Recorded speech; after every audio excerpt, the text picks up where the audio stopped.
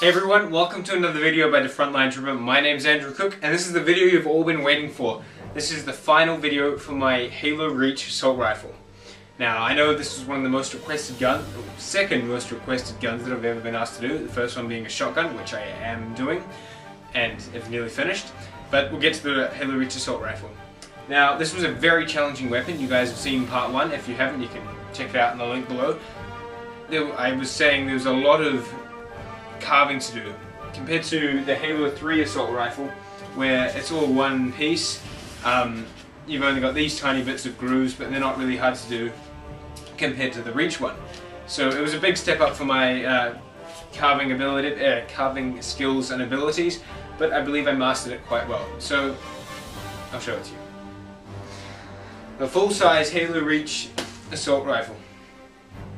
Now I was painting this to make it look like it came straight out of the game, so not a realistic tone, more of the 3D conceptual art design that they had going with the Halo Reach engine.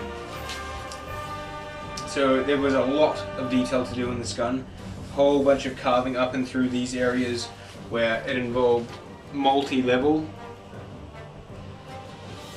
crevices and whatnot, but altogether it came out as a very nice gun. I'm very proud of this. Compared to my Halo 3 one, I'm still not sure which one's better.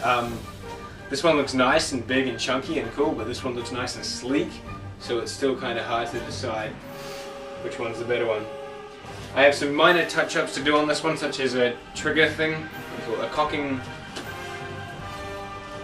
whatever it's called. And just a little bit of stickers and some final details to put out throughout the gun, like the UNSC stamps and whatnot. Otherwise, I thought I might just get it done and show you guys it. It looks pretty cool.